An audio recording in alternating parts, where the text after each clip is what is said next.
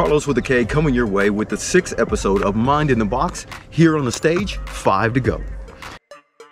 Mind in the Box, or MIB for short, is a series where we discuss tips to help steel challenge shooters master stages by building your strategy plans that make it easy for you to focus and get your mind in the box when you need it.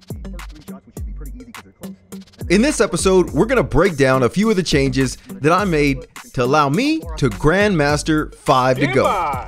Let's watch. These are a few of the tips that help me move from an A class to a GM class shooter in the rifle and pistol open division. Now when I compete in a match, I shoot for strings between 2:10 and 2.25 seconds each, yielding total times between 8.5 and 9 seconds. That's the target anyway. Usually anything under 10 seconds for this stage is fine for a local match. Now 5 to go, or SC 101, isn't the fastest stage, but it's the simplest in terms of theory because there's only one practical way to shoot it, from left to right. I have tried far to near a few times, but honestly, it's just a few tenths slower on a good day. The most difficult target in this stage is number 4, and this is where most experienced shooters set their natural point of aim. Now after that, it's a matter of getting on target number 1 and transitioning smoothly through the rest. One mistake many new shooters make is to make the swing to the stop plate, trigger around, and lower the gun.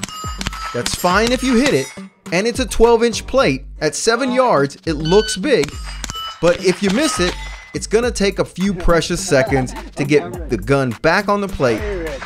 Never lower your weapon after engaging the stop plate until you confirm a hit. Oh, good, I didn't throw you up too much. Now the fastest peak time for 5 to go is 9 seconds for the open rimfire divisions, which is an average of 2.25 seconds for each of the 4 runs. The target order for this one is 1, 2, 3, 4, then stop. The targets are 4 10-inch plates, and the stop plate is a 12-inch plate sitting far to the right side of the bay. Not a lot to say on this one. Get on plate 1, follow the horizontal transition through the plates from left to right. The key to this stage is target number 4. As the targets get farther back, as the shooter prepares for the quick, large transition to the stop plate, 4 becomes an easy miss, which ends up costing us time. Now just because the first 4 plates are the same size doesn't mean they look the same when you're standing in the shooter's box. They require a different sight picture. Plate 1 visually looks 2 to 3 times the size of plate 4. It takes a little bit longer to get a solid hit on the further or smaller plate compared to one closer up or bigger. Consider this as you transition the gun and pull the trigger. Now box position. This is a stage where my box position is facing more towards the right side of the stage, focusing on plate number 4. Also a position where I can quickly transfer to the stop plate. On this stage, my right foot's near the rear of the box and my left foot's near the left front of the box. I will make adjustments if I miss or don't like a transition pattern. You have to know what's wrong with the run and be able to adjust accordingly. Usually, I need just 2 runs or strings in a row to know if the feeling's off, and that's where I'll make an adjustment. Now I've tried the back of the box, but my favorite box setup currently is a sideways stance facing target number 4 and the stop plate. Once you shoot plate 4, you confirm. If I shoot at a target, I'm assuming it's a hit and I'm moving on. So most of the time, if I miss, I'm going on to the next target unless it's the last target, and then I'll go back to that target to pick it up and quickly make a switch to the stop plate. So what we want to do, because this is such a large transition from 4 to stop, is we want to drive that transition with the left leg. In this case, you can watch the knee drop as I sweep to that stop plate.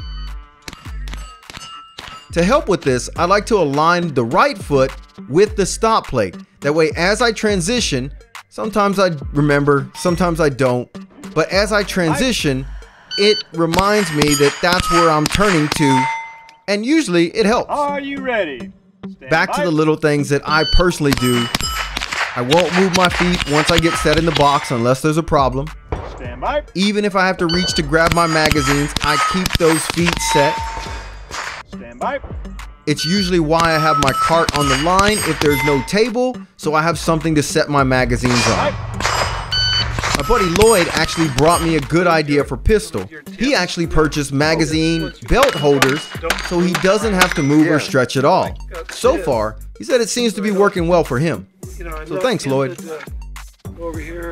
Now, I shoot most divisions from low ready, but I would still use this same stance on my draw on this stage. Well, it's time to wrap up this episode of Bind in the Box. Remember, have a plan, believe you can achieve it, and then get out there and execute. Videos are often the best way to see what you're doing from a third-party point of view. Find your weakness, and then train to remove them or eliminate the need for them. If you want more of this type of content, don't forget to like, comment, subscribe. I gotta keep my mind in the box. Bye, crew.